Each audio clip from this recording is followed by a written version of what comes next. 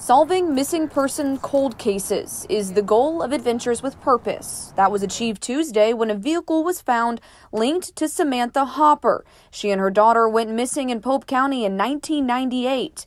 Human remains were found inside. Across the comms comes, I think we found Samantha and her babies. And it's one of those things where it just drops you. It started out as an environmental cleanup project a year and a half ago with the goal of getting as many vehicles out of bodies of water in the Pacific Northwest. But it quickly turned into a cold case search team, helping families locate their missing loved ones all over the country. Families started seeing that we had this ability to find, float, and remove vehicles from the water, and they said, "We have a lost loved one underwater.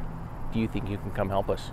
Now they're in Little Rock, working 6 different missing persons cases. This morning, using sonar technology, they located a Honda with 2003 tags not too far off the boat ramp at Two Rivers Park.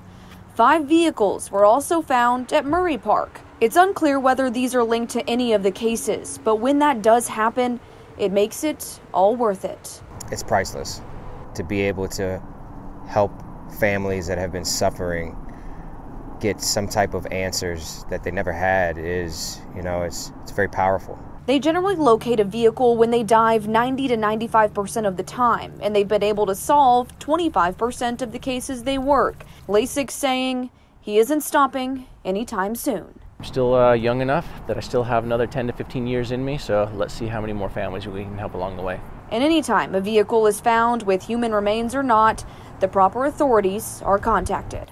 Shelby Rose, Channel 7 News.